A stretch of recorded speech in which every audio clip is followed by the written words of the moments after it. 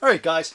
So while I was downloading the video or uploading the video, however you want to call it, I remembered I had four objects and I said to do different object for each one with different material. But if you want to go the same object with the four different materials, that's fine too. So let's see what happens with a different object. No. Yeah, let's drop in a different object in here. All right. So we're moving on to the graphite. I'm going to go with the rectangular tube right in here.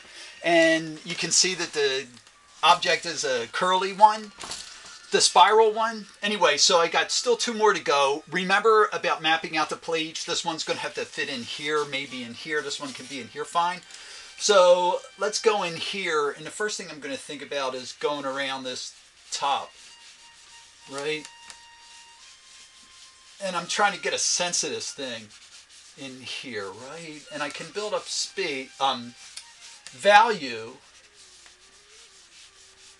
And you're going to notice that the graphite is really soft, right? It's weird. It's soft, but it's like hard in a certain way.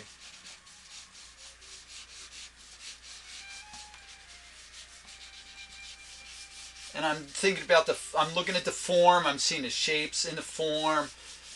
I'm trying to keep at those, right? And oh my God, I'm going to hit this guy.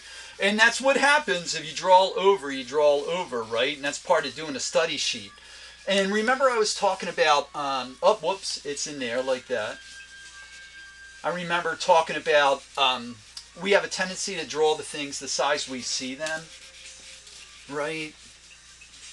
Oh, and then also I wanted to talk about, oh, this one's turning into a little bit of a strange disaster.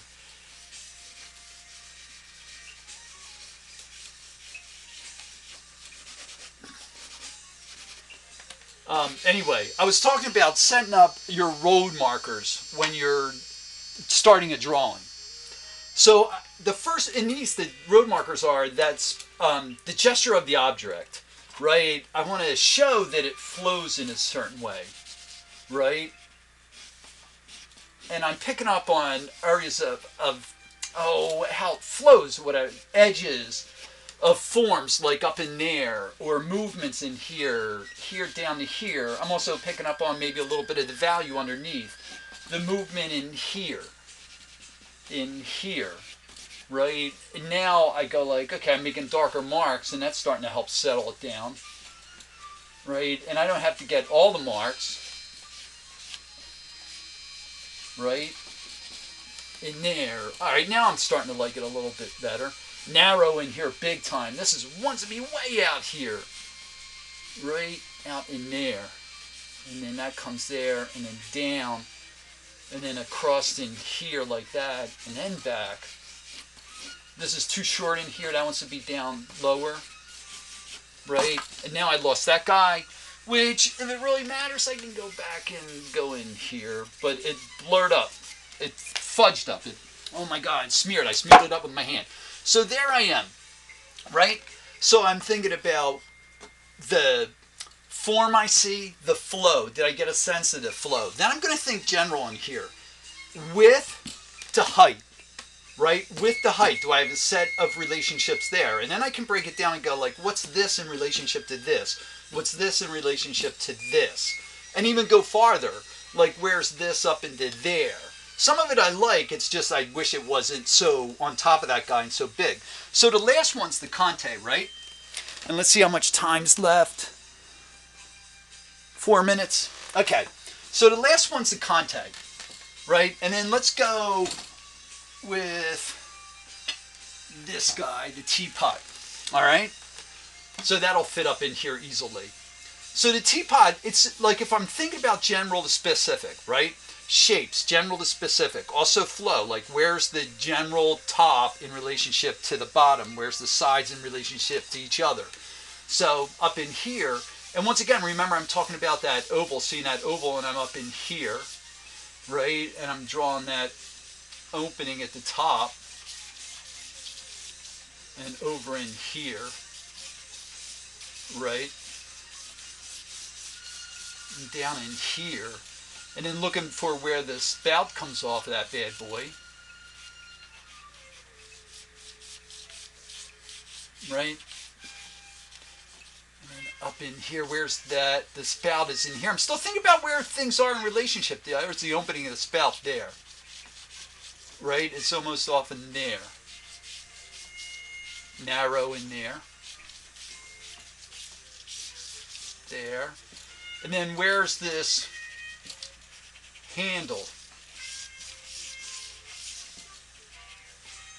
in relationship to the top? And I still have this guy to deal with up in here, right? Oh, and I know you're going to be saying, but Chuck, it smudges. And so that's part of it, is learning how to pull off, right?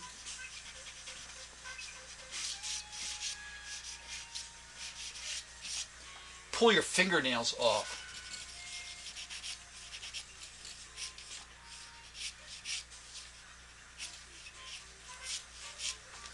There we go. I'm liking this one, actually. And then even in here, we could go like this underneath. And then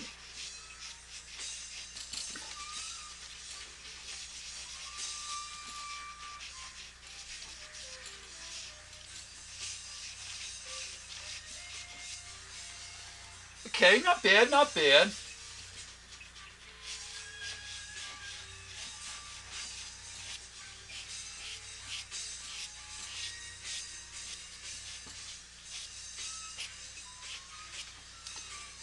All right, I'm liking that.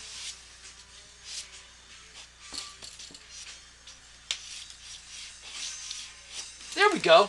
So you got compressed, willow, graphite, and Conte, right? So let's get 4 per page. Let's do that 4 times, where you get each material, or what did I say, 3 pages, 3 times. So that gives you a total of 1, 2, 3. No, you got to do it 4 times because it's got 4 different materials. So we want to do the same amount. 4 pages of that. Okay, so that turns up to be 16 drawings, 3 minutes. You guys can do that. It's 48 minutes. Keep it loose. Keep this thing. Remember, I'm talking about this. All right, working from the shoulder to the wrist and getting a sense of that flow. All right, I'll see you for the next one, because I'm going to switch it up again and keep talking about setting up road markers and thinking about relationships in here. All right, talk to you soon. Bye.